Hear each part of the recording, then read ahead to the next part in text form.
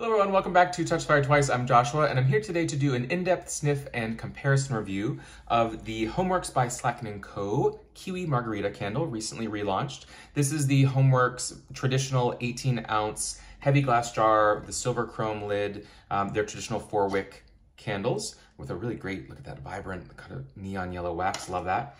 So the Kiwi Margarita here, I'm actually very excited to talk about this one. So this showed up kind of randomly on QVC in the past week or two, late January, early February. And this candle actually I was excited to see it come back because it was first launched in, I believe, the original spring or early 2018 collection, the first year that we saw a spring collection from HomeWorx by Slatkin. And it was, it looked similar to this, but they actually have done a redesign in some of their returning scents just over the past couple of weeks, which I really appreciate. So Garden Bloom and Lotus Flower and now Kiwi Margarita. Same scent, no major changes to the fragrance or the design overall to the label, but they've really just kind of elevated, kind of intensified the traditional wraparound color photography artwork they use, where it's just a little bit tweaked and it's a little bit more vibrant, colorful, intense, saturated. And I like that they're just making those small tweaks. They didn't have to, but just small things that are really elevating it to make it just even more impactful and I think intriguing and eye-catching. So I appreciate that they're doing that with some of the scents. They could clearly just bring them back, but they are, again, kind of elevating them as they go through the seasons. So Kiwi Margarita, I really was a fan of this one when it first came out in 2018 in the original 3 wicks. And I'm not sure that it came back at all since then until now. I could be wrong, but I burned through the duo that I had and they were gone. And boy, it is such a nice scent. For those who aren't familiar with my channel, sort of the way I do things, so the in-depth sniff and comparison review, that means it's an in-depth review, so sit down and relax. The sniff, meaning I do my first sort of impressions on the scent of the candle, and then comparison, I compare it to other similar candles, same, from whether it be HomeWorx or from Bath & Body Works or other candle brands, to say, okay, how is it similar to this? How is it different than this? Is it a straight up repackage or an elevated version of something? And this one does, in my mind, just spoiler here, it does stand on its own as its own scent.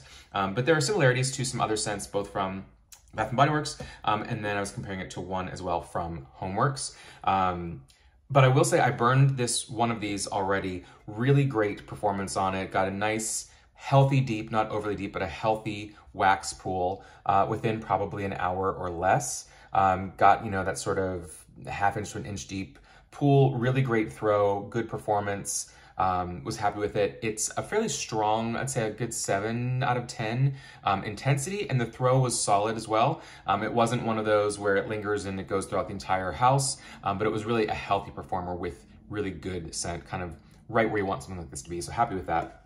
When it comes to Margarita, Kiwi Margarita, it's interesting. So when this first launched, again in 2018, HomeWorx used to actually create infographics that at the time were on the QVC website as the pretty much only launch, or at least launch partner of HomeWorx, where they listed the top, middle, and bottom notes. I will say the notes on the bottom of the candle still match what it was a few years ago.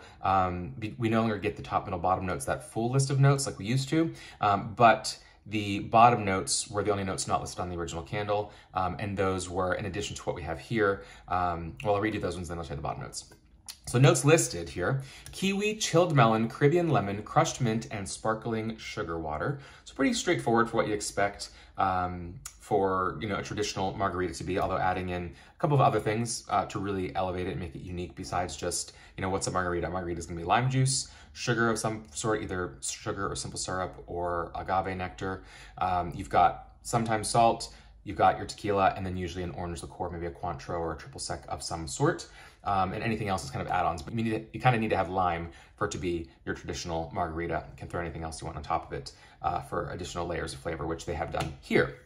The notes not listed that were the original bottom notes that I believe are probably still in here because the scent does not seem changed to me, were eucalyptus, leafy greens, and fruity musk. So some interesting things there that I can understand why they took those out, because if people are reading that, like, I don't want eucalyptus in my margarita candle, it's back there, you actually do. You just don't know that you want it because it's not going to be a major player, and they're just going to be lingering there in the background to add complexity, which of course we know any candle from Slatkin & Co is going to be very complex, complex version of a straightforward thing like a Kiwi Margarita.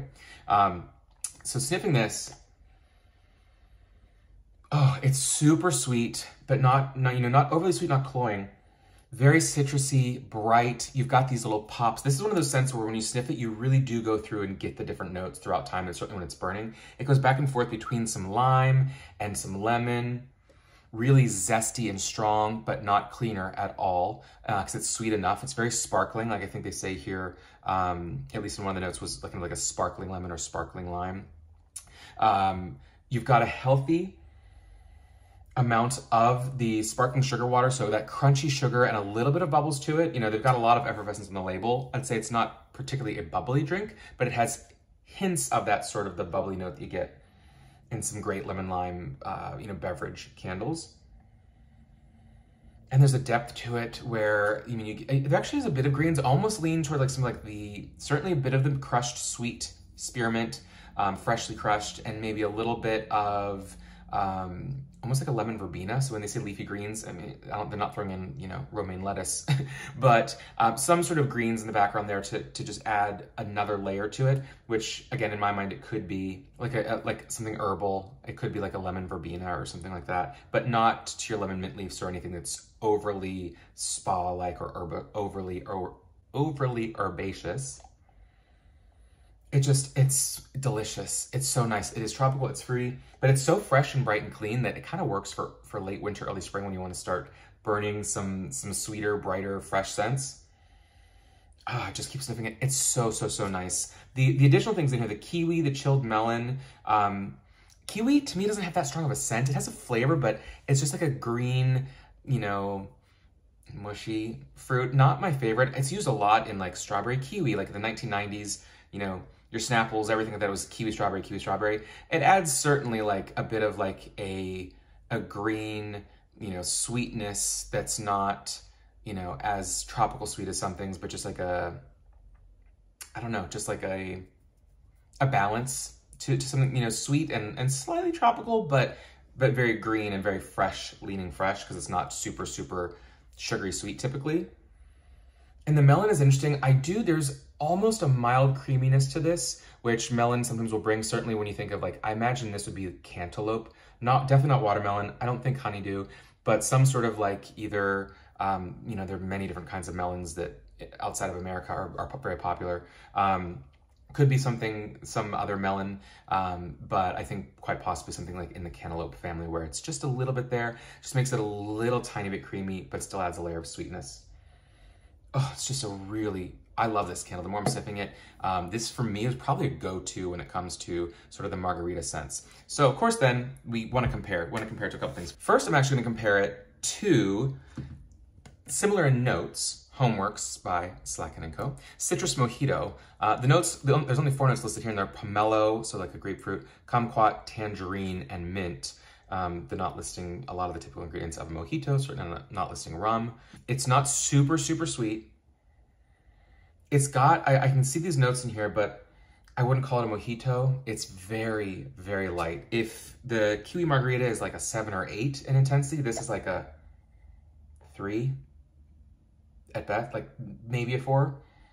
More of a layering scent. I'd love to see this stronger. It's a little bit more, I don't think it is as complex, even though it's hard to kind of get a lot in this compared to say the Kiwi Margarita that has a lot going on. I don't think it's quite as complex and certainly not as intense. The lemon in here I think is a little bit different, and the mint is a little bit different too. It's not like that sweet, bright spearmint that you're getting out of the Kiwi Margarita. So certainly if you're thinking, oh, I have a citrus mojito, do I need Kiwi Margarita? Yes, I would say you do. Comparing it to a couple other ones, I think the big one on everyone's mind, the traditional, and I only have this little 4 ouncer, of Island Margarita from Bath & Body Works. Now, I believe this was launched in the Slatkin era, so I'm assuming that this was originally a Slatkin & Co. at Bath & Body Works scent, though I'm not 100% positive if it was like a signature collection item or was even pre-Slatkin era, not certain, but I'm assuming it may be. The notes on this, over the years, they've shown many different things. Sometimes it does say kiwi. In fact, kiwi is literally on the label in this 2012 version, but the notes listed here are simply mandarin, sweet mango, and plum with a freshly salted rim. Now, they don't call out lime in here at all, which you would think like kind of the core margarita scent for a mass market producer like Bath & Body Works would have clearly lime in it, but not in the notes. and not here. To me, this is not a margarita at all. It's very, very sweet. I don't dislike it. I've purchased it a couple of times over the years, once or twice, but it's not something that I buy every year. Again, even in my collection, this is the only one I have of it. I don't have any full 3 wicks of it. The difference is, like, this has little to no citrus for me. I don't really get any lime, any of the bright, zippy. When you're drinking margarita, you want it to be zippy and a little bit tart and tangy and a little sweet with either some sugar crystals, you know, that salt, on the rocks, frozen, whatever. You want it to be an experience. And this really is, it's a nice tropical blend, but it's not a margarita. Borderline, whether it's a drink or not. I mean, plum and mango and mandarin, nice, but, and certainly I do think there's probably some kiwi in here. It is a very, there's like a green, I don't know if this sounds crazy. I think some people probably totally connect with me on this, and others think I'm nuts, but a lot of times fragrance is just music notes as well will have either kind of like colors associated with them or temperatures associated with them or shapes associated with them when you sniff something or like, yeah. So this does smell kind of green. It's nice. It's very sweet. It is, this is where I will like call it out. The Kiwi Margarita is much more complex, which would be expected with the way that HomeWorx by Slatkin Co is marketed. You expect complexity compared to, you know, what Bath & Body Works has to offer typically. And it is much more complex, a lot more going on in here. Oh, so it's bright. This one is like experiential. It's very bright. You've got the sugar, you've got almost a little bit of salt, you've got the sparkling, you've got the couple of different fruits. You have the melon that calms it down a little bit. You have the mint that adds like a little, you know, bright, sweet coolness to it, as well as your lemon and your kiwi and your lime. This is a bit more, you know, if that's 10 notes, this is like 3 or 4, and it's okay. I don't hate it. Not my favorite, but if you're comparing the two, I would still, again, go with Kiwi Margarita on that one. Then I have 3 other scents to compare it to from Bath & Body Works. 2, it's definitely not, and 1, it's actually kind of closest to. I'll save that for last. The next one, this is from 2014. The notes, this was Lime Granita Margarita. Really enjoyed this. This one is more of a margarita scent than Island Margarita. This was post-Slatkin era at Bath & Body Works because it came out in what was called the Pop Tails. It says right there, the Pop Tails collection, which was a drink and sort of frozen like popsicle collection that was launched in early 2015. Notes on this, a refreshing new twist on classic blah, blah, blah, blah, blah, key limes, sea salt, and crushed ice. So they didn't give us much ice, limes, and salt. I did like the art direction here. It was kind of fun. It had like this little recipe on here. But again, lime juice, salt, agave nectar, and that's it. Now this is a little bit more straightforward. You do get lime. It's a little bit more of a cleaner lime. Maybe a little bit of the saltiness, but there's not an effervescence. There's not, which usually with this crushed ice, they're gonna throw in something either cooling, like a mint that you're not actually noting there, or you're going to get something that is maybe a little bubbly or effervescence or like, you know, poppy. And it's not really any of those. Similar to maybe like a lime ice candle that I talked about in the Harry Slatkin & Co from the Vault, Harry Bring Them Back in the summer video. Lime ice, which was a lime popsicle. It's similar to this, but that one was a little bit more acidic citric acid kind of freshness. This is a little bit dull, but I like it overall. But again, not as complex as this, and again, not that anyone's saying, oh, is it like the Pop Tails 2015 collection? Probably not, but I still think it's, again, interesting to compare to similar scents, or scents that claim to be similar at least, right? And then the final 2 to compare, we've got, this is from late 2014. This was a really nice collection, Bath & Body Works. Again, also post Slatkin White Barn Market. This collection had a lot in it. It was kind of that rustic, like hand-drawn chalkboard, and it's like even like a rough paper label on here. Tequila lime cupcake notes were freshly squeezed lime, tequila, and delicious cake topped with buttercream. Again, that was from late 2014. This I really like this. This, where I could take or leave the Granita Margarita, the Island Margarita, honestly, maybe even the HomeWorx Citrus Mojito. This one is different enough from a Kiwi Margarita or any margarita, and really, really good that I would love for this to come back. Where this excels is it's got the lime. It's zesty. It's almost more like some lime juice as opposed to like the bright, like oil-based zest of like a lime oil. It leans a tiny bit cleaner, but not a ton, because there really is, there's a gourmand note in here, almost like a vanilla shortbread. If you think of like the cake that's in Limoncello Cupcake with HomeWorx, or vanilla shortbread, Slatkin & Co. way back in the day, holiday collections, in like 2009 or 10.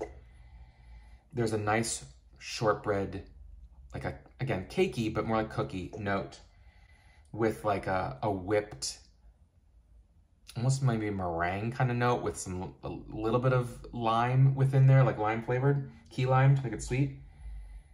Not tequila. Tequila, it's funny that the one thing that's not actually the beverage is when they put tequila on the label and in the notes, even though it was a gourmand, lime gourmand, or like those lemon drop cookies that are coated in powdered sugar, like the Girl Scouts kind. Really, I do like this a lot. It's nice, it's sweet, it's creamy. Not at all similar to Kiwi Margarita, but figured if anyone knows this, it's different. And finally, as I drag this one out, this next candle is the closest in similarity to Kiwi Margarita, but still fairly different. And that is the recent hit from Bath & Body Works Champagne Margarita, aka Frosted Moscow Mule, from a little bit over a year ago. I did an in-depth sniff comparison review on this one, so check that out if you have not. The notes on this: freshly squeezed lime, bubbly champagne, and sugarcane crystals. These are sister scents. The similarities, where they are similar, is that they both are very sweet with the same kind of sweetness. That like limeade, lemonade, almost, this one's a little bit more like a soda, like a Sprite or Sierra Mist, but even like extra syrup added to it to make it extra thick and sweet. This one actually has, the Kiwi Margarita is, shocker, more authentic. The lemon and lime in this are more than just the sweetness of the juice, which is what you get in the Champagne Margarita, is again, drippy sweet, some effervescence. I really like it. Great strong throw, but it is, comparatively speaking, basic, not in a bad way. I really enjoy the Champagne Margarita. It is sweet, it is strong, it is straightforward, not super complex, basic just in the notes and its execution. Compared to the Kiwi Margarita, it's like you're also getting, in addition to some of the lime juice, you're getting the other fruits between the kiwi and the melon and the lemon, which I think they both are both lemon and lime. But it's the juice, the pulp, you're getting some of the zest in there as well. Like, this is, again, straightforward. Think of it as a soda.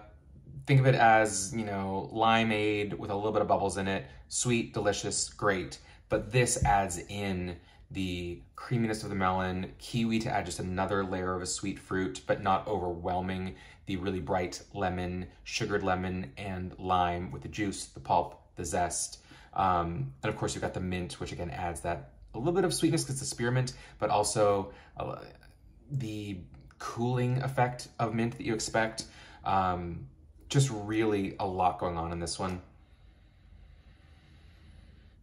It's got, and it's almost like a bit of a saltiness in there. Could be my mind deceiving me, but it's sweet without being just sweet, whereas this one is sweet and it's primarily straightforward, sweet, couple of notes. This one adds a lot more to it. They're both good, they're both different, but I can't imagine anyone who likes one wouldn't like the other, or if they didn't like one, they wouldn't like the other. I could maybe see someone preferring this one and not loving this one because of the simplicity of Champagne Margarita. Clearly both worth checking out. But if I had to choose, I would choose the Kiwi Margarita. Really, again, just a fan of this overall. It's really good. And I'm not one that normally wants to be transported to the tropics in January, February, but I burned this and it made me happy. It was nice, it's bright. It's just, again, bright, sweet, tangy, warm, cool. It's everything for everyone, whatever you want. Anyway, big fan of that. If you haven't already checked it out, I do recommend it. Let me know what you think. If you are familiar with any of these other scents, would love to hear what you think of them. If you smelled Champagne Margarita, or if you love this or hate this, and love or hate the other one, you know, tell me what you think, agree or disagree. I'd love to hear it. Until next time, guys, take care.